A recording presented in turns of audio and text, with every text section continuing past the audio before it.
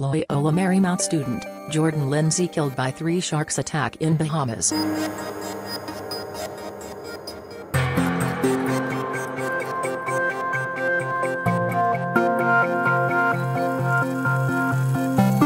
Jordan Lindsey was studying communications at Loyola Marymount University in Los Angeles. She's an animal lover and a climate change advocate.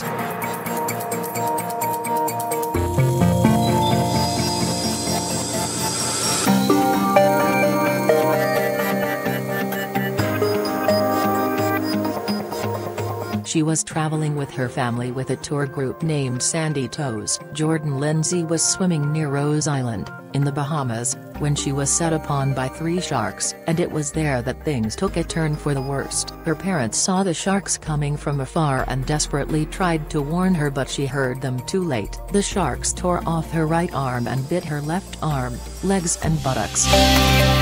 Just a heartbreaking situation. As you said, this young woman was with her family at the time of the attack, and we do have her picture. This is 21-year-old Jordan Lindsey. She was in the Bahamas snorkeling yesterday afternoon when this attack happened.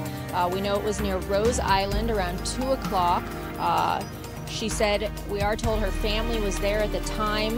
They saw the sharks coming towards her and tried to warn her, but sadly she did not hear them at the time, and officials in Bahamas are saying that the attack involved 3 sharks. Now, one of her arms was severed and she was bitten in several other areas as well.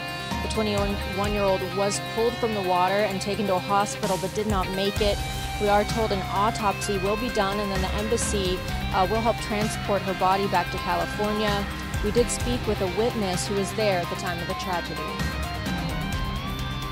Some of the people that were actually in the water at the time were describing how it was a pretty horrific scene, and that several of the workers had jumped in the water, per their account of what happened, had jumped in the water to help the girl.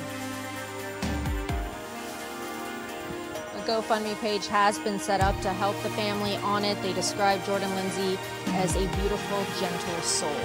Back here live, we do know officials in the Bahamas have put out an advisory warning the public about this attack. At this time, though, they do not know what type of sharks were involved. That is the very latest here in Westchester. I'm Erin Myers. I'll send it back to you. Neighbors like Yvette Liao was shocked to hear about Lindsey's death. "My heart is pounding. I cannot believe it," she said. I don't know how they're gonna go through this."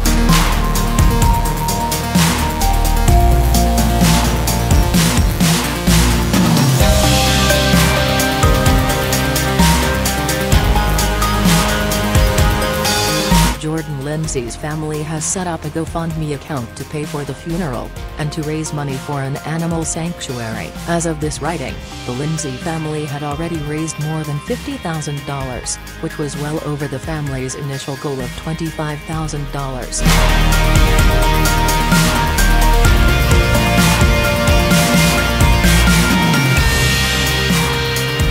Our thoughts are with Jordan Lindsey's family during this difficult time.